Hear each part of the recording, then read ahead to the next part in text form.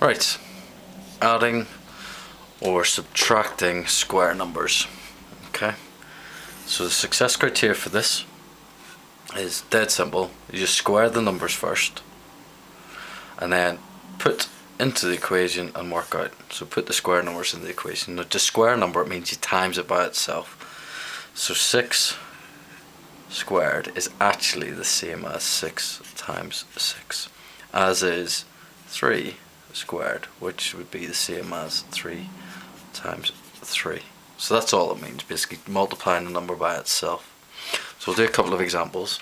Let you see, so we've got 4 squared add 2 squared. So we'll do the 4 squared and the 2 squared, and then we're going to add the two answers together. So 4 squared is 4 times 4, which is 16. Add 2 squared, which is 2 times 2, which is 4. And then add them together, which gives me 20. Quite straightforward, yeah? So this one, 6 squared, take away 3 squared. So we do 6 squared first, which is 6 times 6, which is 36. Take away 3 times 3, because 3 squared, which is 9, which equals, take away 10, will be 26, so it'll be one more than that, so it'll be 27. Okay?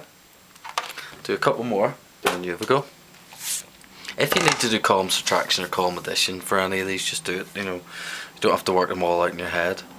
So we've got 9 squared, which is 81. So 9 times 9, 81. Add 11 squared, so 11 times 11 is 121. And this one I'm actually going to use my column addition, so I'm going to line up my units. So 121, and then line up my units, add it together. 1 plus 1 is 2, 8 plus 2 is 10, carry the 1. Just 2, so my answer is 202. Now this one here, again, square the numbers first. So 8 squared, 8 times 8 is 64. Take away 5 squared, so 5 times 5 is 25. And again I'm going to do my column subtraction.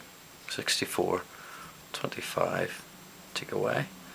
So my answer is 14 take away 5 is 9, 39. Okay, now a couple try yourself. Have a go. We've got 9 squared plus 3 squared and 7 squared, take away 1 squared.